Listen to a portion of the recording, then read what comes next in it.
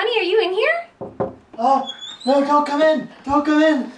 Honey, dinner's ready. Mom, don't come in! I do it in the car. I do it in the living room. I do it in the shower. We do it together. We do it together. Hi, I'm a doctor and I recommend masturbation because for women, masturbation helps prevent cervical infections and helps relieve urinary tract infections. Masturbation has been proven to help men to deal with unpleasant states such as anxiety and depression. Furthermore, sexual arousal and orgasms from masturbation enhances several functions of the immune system. We're a couple and we do it because many married women are trained on effective partner masturbation techniques. Masturbation can be a deep bonding experience and improve sexual satisfaction. Hey kids, I'm Kareem Abdul-Jabbar and I'm a professional athlete. And I masturbate because it helps relax muscles, reduce stress, helps me fall asleep, and it improves cardiovascular health, blood pressure, and heart rate. Masturbation helps prevent testicular and prostate cancer in men. It helps treat sexual dysfunctions in both men and women. For men, it can treat premature ejaculation, and for women, studies have shown it can help anorgasmia.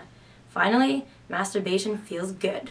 Fantasies about a committed partner during intercourse allows for healthy masturbation. In a 6-month follow-up in a sex therapy study, masturbation therapy was found more effective than even communication therapy to increase a woman's satisfaction. And we do it all the time. It also promotes the release of endorphins by the brain, which causes feelings of physical and mental well-being. Speaking of...